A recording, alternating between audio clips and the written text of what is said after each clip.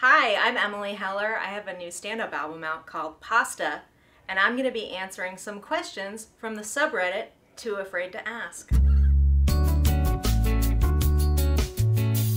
JAG319 asks, when somebody starts talking to my pet, do I roleplay as the pet or just silently stand there? I think it depends on what kind of pet you have, because like a snake you shouldn't do that, but also if you own a snake you shouldn't bring it places where it'll meet people, I guess. I did have a very awkward encounter in an elevator one time where I walked in and there was a guy in there with his dog, and I started petting the dog and I was like, good dog, and he was like, her name is Marbles, and I was like, hi, and then I was like, I'm Emily, and then he said, I'm Jake. And none of us knew what we were supposed to be doing in that situation.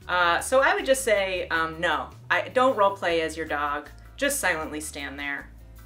J-Wall asks, theoretically, how could I defend myself from a Canadian goose if it were to become aggressive and attack me? And I'm sorry to report to you that the answer to that question is there's nothing you can do to protect yourself from an aggressive goose attack. The best you can do is just stay inside.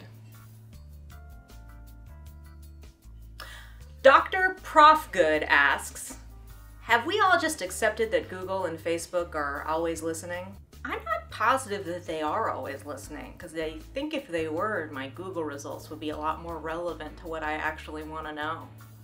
They're always just giving me like facts about people that I don't care about when I'm really just looking for people I went to high school with. I don't care that there's a rugby player with the same name. Google should know better. Marsberry asks, are we all on the same page that babies are ugly? I mean, no, we're clearly not all on the same page that babies are ugly, otherwise people wouldn't keep having them. I think you knew that though. I think you just wanted someone out there to say, just you and me, let's get married and not have one.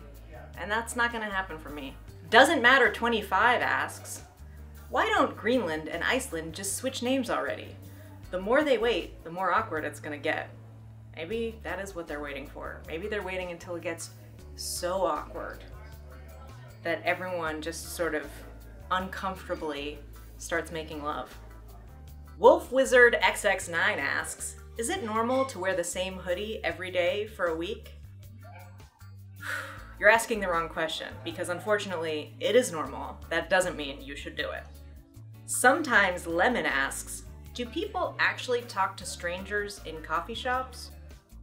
What do you mean, do people actually talk to strangers in coffee shops? What information are you reporting on? Like, do you think that's an urban legend?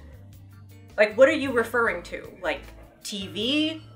Other people on Reddit who are claiming these experiences? Sometimes people do talk to strangers in coffee shops to say things like, can I have some coffee?